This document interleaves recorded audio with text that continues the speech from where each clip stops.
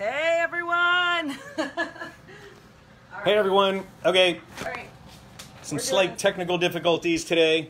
Here, I can start with the info. Okay, hi everyone.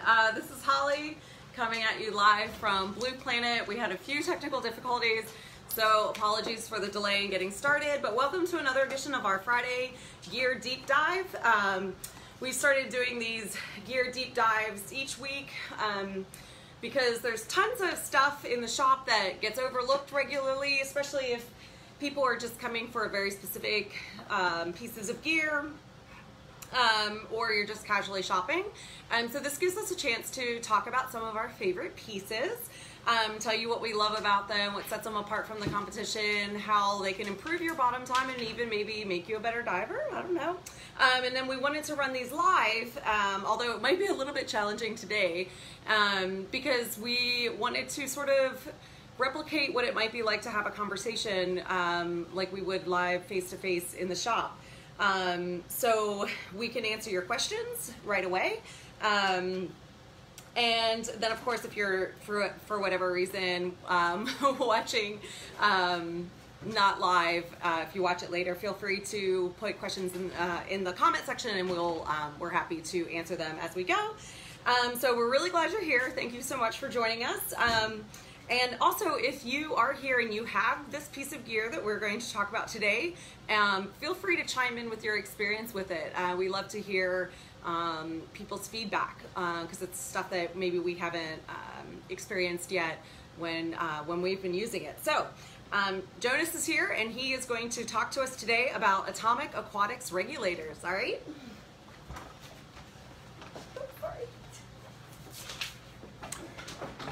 Hey everyone. Thank you, Holly. Thank you for joining us.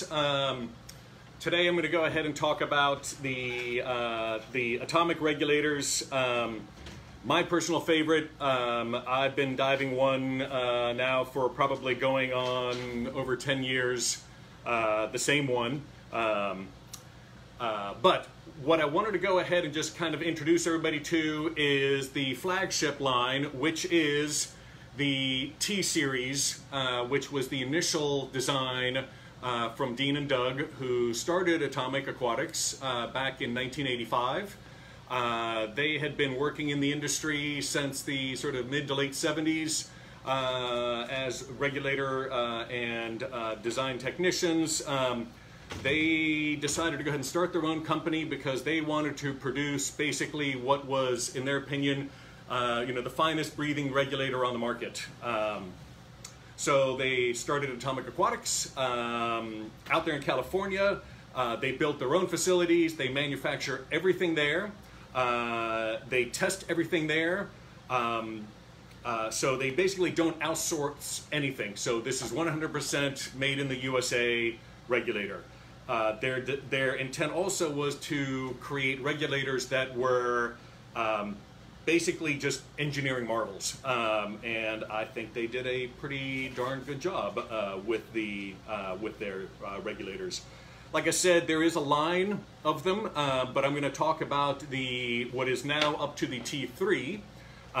Started with the T, and then the T1, and then the T2, and then now we are up to the T3.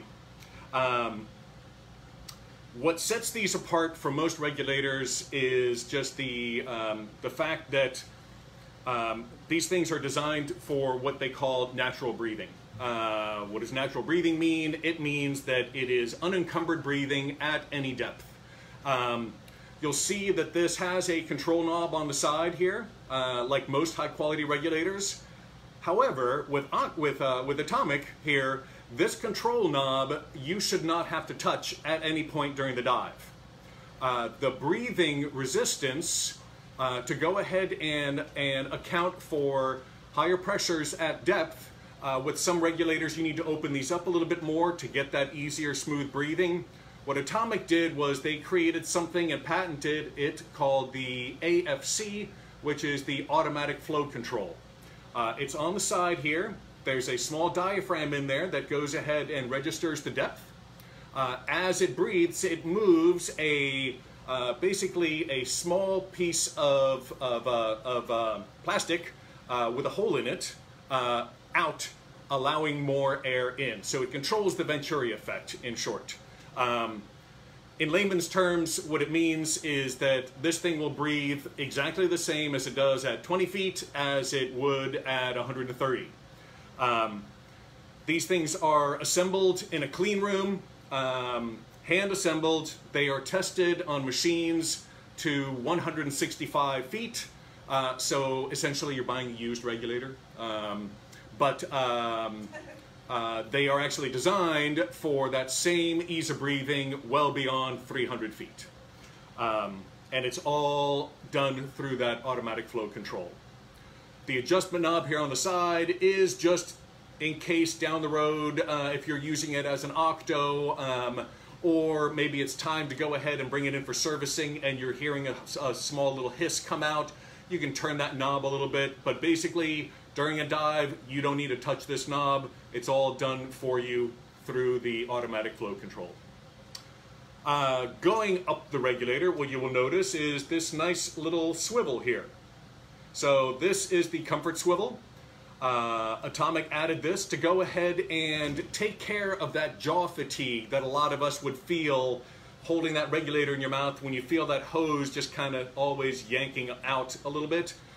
So by adding a comfort swivel in there, you find the position that feels the best for you, and no more jaw fatigue, no more feeling like you really need to like clamp down on that regulator to keep it in your mouth. One thing that I want to go ahead and back up really quickly on is that what makes the second stages unique, other than the automatic flow control, the comfort swivel, are a couple little things. One, the mouthpieces that come from Atomic. These are dual durometer silicone. These are two different hardnesses, if you will, of silicone. Nice and soft on the outside, and then the little bitey bits are a bit harder, so they stand up to us chomping away and chewing away on our regulators on our dives if we're prone to do that. I know Heather is. So the really wonderful mouthpiece, super nice and soft. Every single metal part in this second stage, from the swivel to the valve inside, the inlet tube, the lever, if you've ever seen what the inside of a regulator looks like, every single metal part in this second stage is made from titanium. Why use titanium? Well, this was their initial thought, which was, we want to create the ultimate regulator. What are we going to make it out of? We'll make it out of titanium. It's, you know, virtually non-corrosive. There's some study that shows that, you know, you could go ahead and put the specific alloy that they're using in salt water, and it would take about 300 years before you saw any sign of corrosion. So what they've done in changing every single part in the second stage, which is unique to Atomic, to titanium, is made it virtually non-corrosive. So that's the second stage. We move on up to the first stage. These are available in both yoke and din. They come by default sealed. So that means that no environmental water is getting into this regulator, thereby basically making it even, you know, preventing even more corrosion, and also just extending the life, making this an excellent regulator to be used in not just silty environments, but also very cold water. So sealed comes standard on the T3. You will also notice something else here. This here is called a rotating turret. That means that when you have the hoses coming off to the sides here, you decide where you want those hoses to go, as opposed to most regulators which have fixed ports, which is where if you don't like how that hose comes out, sorry, that's where it's going to come from. But with this rotating turret design, you can go ahead and control the positioning of those hoses. Another really lovely feature on these regulators. The first stage here also has a unique feature, which is another patented thing, which is basically a jet seat. It is a piston, for you guys who are wondering. This is not a diaphragm-based first stage. This is a piston. The piston, most pistons work by having a very sharp edge that connects to usually a piece of Teflon. That's what seals it. Atomics is actually the way that they've designed it. It is actually smooth, which means that these things will function longer than your typical regulator before it's time to be serviced. The Atomic here basically says they have designed these regulators to work for 300 dives or 2 years, whichever comes first. So you do 300 dives on it, bring it in, we'll get it serviced for you. If you aren't diving a lot, bring it in every 2 years for that full servicing. So this is the T3, as I mentioned. There is a line. There is also the B2, and as its name implies, you have the T3, titanium. The B2 is basically a chrome-plated brass, which is what most regulators out there are, and that pertains to the first stage. The second stage is identical to the T3. It just says B2 on it. All titanium parts. In between the B2 and the T3 is the ST1. If you can guess what that stands for, that is stainless steel. So in that case, the first stage, as opposed to like the T3, which is all titanium, the ST1 is all stainless steel. So those are the three sort of big lines. The T3, all titanium first stage, all titanium metal parts in the second stage. The B2, the chrome-plated brass, but again, second stage, designed exactly the same, all titanium parts. And the ST1, the all stainless steel first stage, with the second stage that is all titanium. Several years ago, they did put out a fourth regulator, which is called the Z3. It's completely different from the rest of them. Still is an amazing breathing regulator. The same design as the second stage with that auto flow control. However, what they did was they went back to non-titanium parts just to drop the cost down. So it's called the Z because it is actually a brass inlet tube which is then chrome plated, but then they plated it in zirconium, which made it even more corrosion resistant. Not as corrosion resistant as its titanium big brothers and sisters, but still a really good regulator. It's just sort of designed to for people who are looking for a slightly less expensive one that still functions the same. Breathes the same, but remember how I showed you the first stage here has the rotating swivel, the swivel turret. You don't get that on the Z3. It has a fixed port, so it's just like every other regulator out there on the market. Chrome-plated brass with fixed ports, so you kind of don't get a choice of where the hoses go. It's a great first, entry-level one, especially if you're sort of tight on money. The Z3, that is. Otherwise, the next one up would be the B2, which gives you all those features. The next one up from that, the ST, and then the creme de la creme, the all-titanium T3. Holly, do we have any questions that have come up before I talk about their other regulator? Sure. What are the advantages, disadvantages, steel versus titanium versus, what was the other one? Oh, yes. Excellent question. So, your typical regulator is basically chrome-plated brass. Brass is easy to mill, it stands up to pressure, and then it's chrome-plated just for appearance, and also to prevent that tarnishing of brass. That's your typical first stage regulator across the market. If you all of a sudden create a regulator that is made out of solid titanium or solid stainless steel, you don't have to plate it, which means no chipping. You can dent them, you can drop them, you can basically, they will stand up to abuse. It will never chip because essentially once we see any chrome plating chipping off of a first stage regulator when we're servicing them, that regulator is nearing the end of its life. So, you know, one of the claims made is that, especially with the T3 being all titanium, this is the last regulator you'll ever buy in your life. Any other questions about that? Hopefully that answers that question. Yeah, no, there's nothing else. Heather noted something, if you don't know the difference, sign up for the equipment specialist course.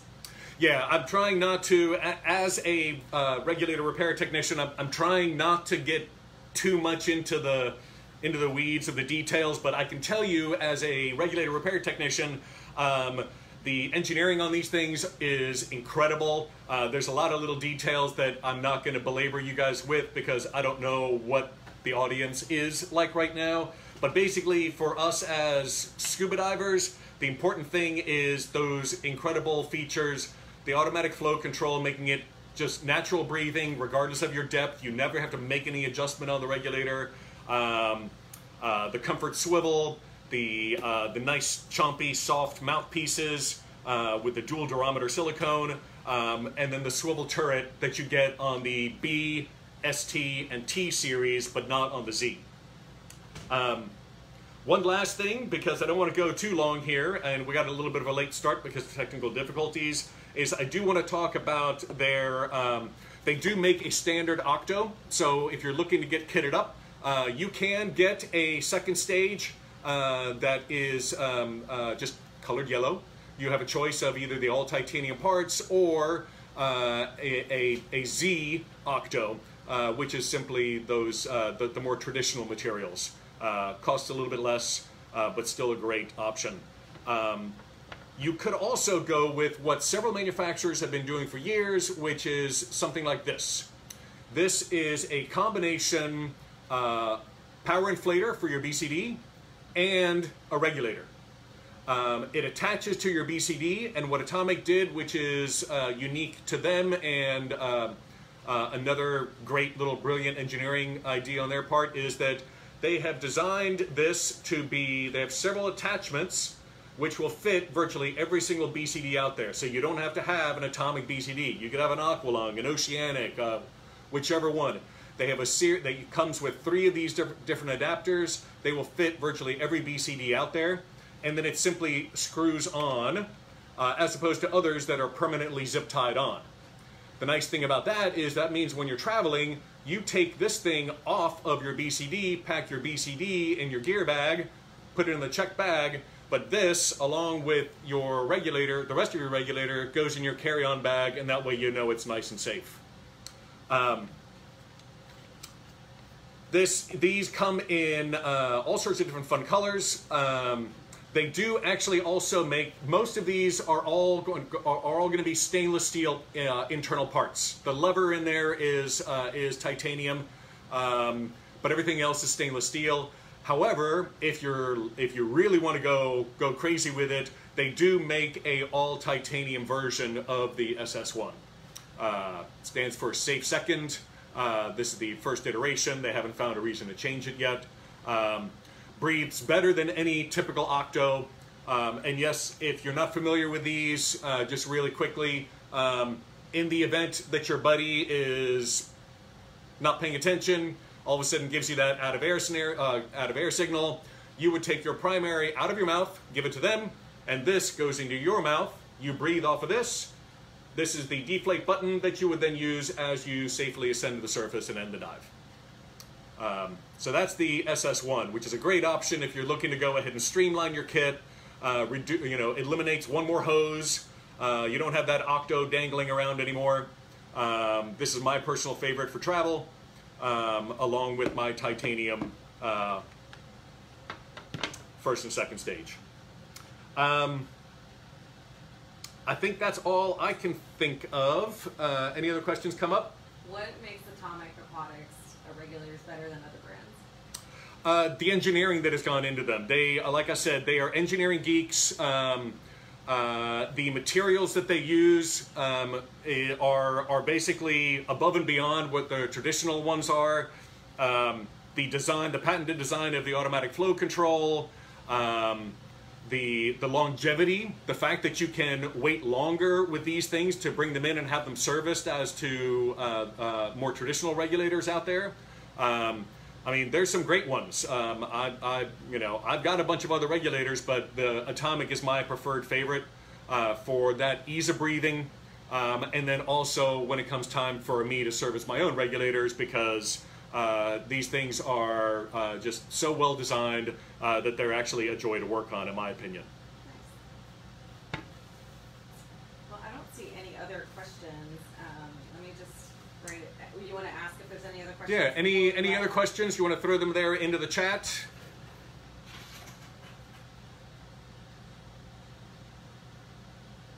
All right, well, if there aren't any more questions, that's great. Sorry this went on a little bit longer than we expected. If I have a special glow to me here, it's because the AC is not working right now, and we're in Washington, D.C., and it's 90-some degrees outside. So I will wrap up my end here, have Holly sign off, but thank you guys for joining us, and have a great weekend. Yeah. Thanks so much, Jonas. That was awesome. Thank you, everyone, for joining us. I just wanted to let you know, thank you for joining us for another gear deep dive. I wanted to let you know that there is a really cool special right now that PADI is running. So if you have purchased any PADI e-learning between April the 1st of this year and then through July 31st, so there's still time for this, you're eligible for 15% off one of these Atomic regulators. So we'll post the details in the comments. There's a post about that special and a couple of other specials on our website, blueplanetdc.com. There's no code for it, so you don't have to order it specifically through our website. So we'll go ahead, like I said, and post the comments, post the details in the comments, and then you just reach out to us if you want to redeem that offer. So thanks again, everyone, for joining us. These are always really fun. We'll work on the technical stuff for next week. Normally, we like to also broadcast these on Instagram. Unfortunately, we weren't able to do that this week. But next week at noon, hopefully we'll have this resolved. Our Friday deep gear dive is going to be on Henderson green preen wetsuits. So I think this was like some secret piece of technology that Henderson was developing for about 5 years, and then they released it at DEMA last year. And I know a couple of you or a bunch of you have been interested in neoprene-free green preen suits. So we've got some feedback on these that we want to share with you. So be sure to tune in next week to the Friday Gear Deep Dive here live on Blue Planet DC's Facebook and hopefully Instagram next week. All right, thanks so much, everyone. See you then. Bye.